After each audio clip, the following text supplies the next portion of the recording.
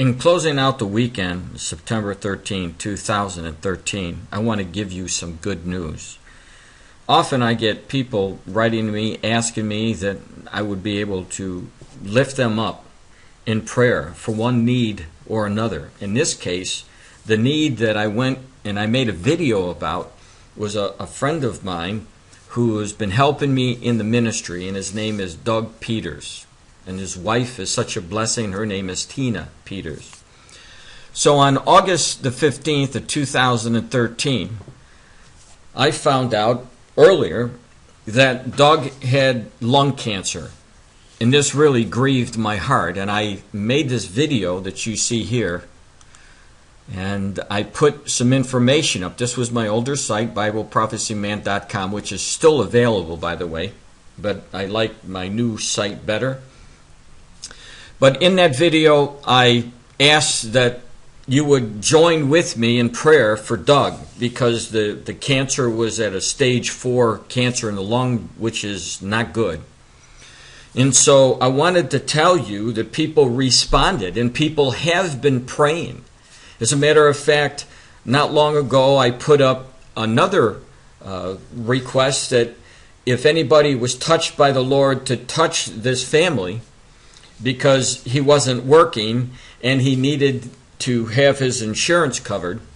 And that was a tune of over $800, almost $900 for the month. And so I put that need out there. And God touched people, and funds were sent to Doug and Tina Peters so that they could have health insurance that would enable them to continue on with the chemotherapy and the radiation or whatever treatment that he needed to have.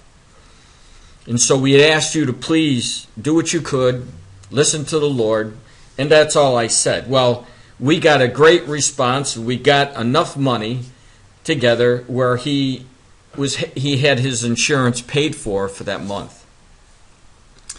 And it was a blessing to know that people are responding to the need. I never asked anybody to send me money. I wanted to go to Doug. And I never ask anything of myself in this ministry because I make sure that everything that I give is for free. But in this case, with Doug, who's been helping me with my computer problems, he's an expert in the computer field. And without him, in many cases, my ministry would just shut down. And so I really needed him to get healthy. So here's the information. And I want to give you an update now on his condition, because a lot of people were wondering what had happened to Doug. It's been a while since I gave an update. Now this is a picture of Doug and Tina Peters that I just got in the email today. And I found out that Doug has been going through the procedures to rid his body of this cancer. And they just got the results back, and the cancer is shrinking. The cancer had spread in many parts, outside the lung, in many parts of his body. But he is now finding with these treatments that it is shrinking, and that to us is a blessing. God is answering these prayers. And we ask now that you continue to pray that the rest of the cancer will be killed off. No more cancer. These people are dear to my heart. They're dear to the ministry. And I need them. I need their friendship. I need their Christian faith as they trust in God for the healing.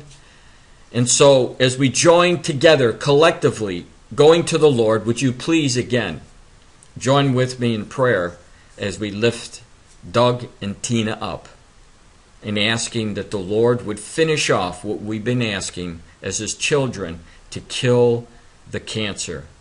Thank you all. I'll keep you updated. God bless.